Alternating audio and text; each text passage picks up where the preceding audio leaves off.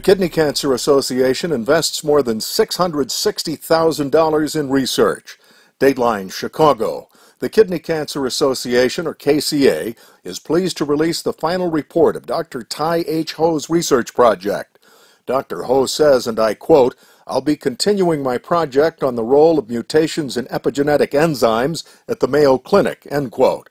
He'll be specializing in the treatment of genitourinary malignancies. Dr. Ho's preliminary results were presented at the 10th International VHL Medical Symposium and the 2012 ASCO Genitourinary Cancer Symposium. He'll present an update of his work at the upcoming 11th International Kidney Cancer Symposium in Chicago, sponsored in October by KCA.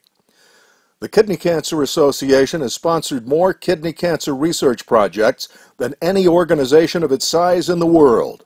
According to the Chicago-based charity's audited financial statement for its most recent fiscal year, KCA invested more than $667,000 in research-related activities in a single year. Reporting from Chicago, I'm Bill Brough.